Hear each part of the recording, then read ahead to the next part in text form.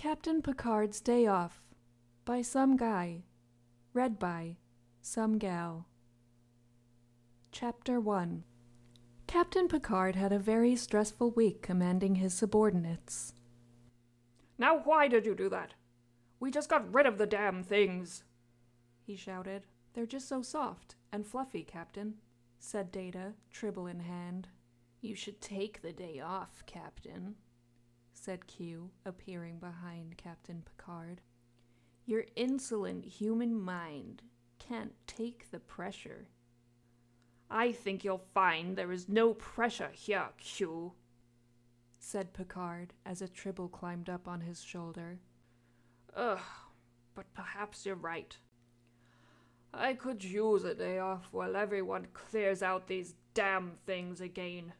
Number 1, you're in charge while I'm away. Yes, Captain. And don't let anyone bother me. Yes, Captain. So the captain went off on his merry way. They're covering out here already, he shouted, storming off to his cabin.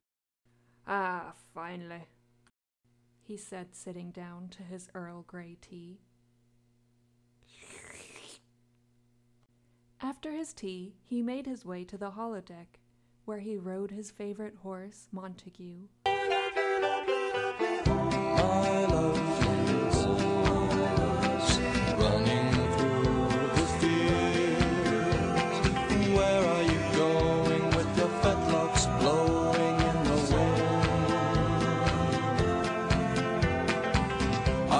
Shower you with sugar lumps and ride you over fences, polish your hooves every single day and bring you to the horse dentist.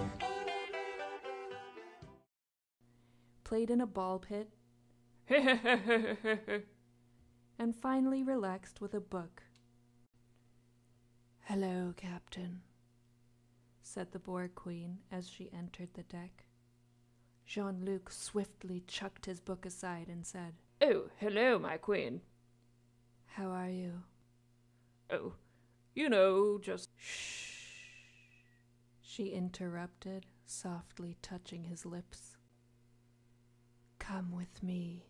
Enchanted by her beauty, Jean-Luc did as she said. Meanwhile, back at the bridge, I just wonder why we don't kill them, said Worf, bringing his kill machine over to Commander Riker. I suppose it couldn't hurt just to try, said Commander Riker. It's not like they're endangered or anything. Space PETA probably won't come after us. Yes, said Worf, excited as he could be. I'm gonna go get my killing hat, he added. Hey, Tati, I hope the captain's enjoying his day off, said O'Brien. Now I can finally slit your throat, said the Borg Queen as she touched a blade to the captain's throat. I should have just dealt with the tribbles, said Jean-Luc. Pew pew! Oh, Worf, thank goodness. Hey, you're ruining it, said the Borg Queen before making a swift escape. Welcome back, Captain, said Riker as Picard entered the bridge. Did you have a nice day off? Fuck off, number 1! Did I mention the party? Said Q as he started to do the 1990s white people dance, churning the cauldron. No, said Picard after a long pause. Too late, said Q. It's done.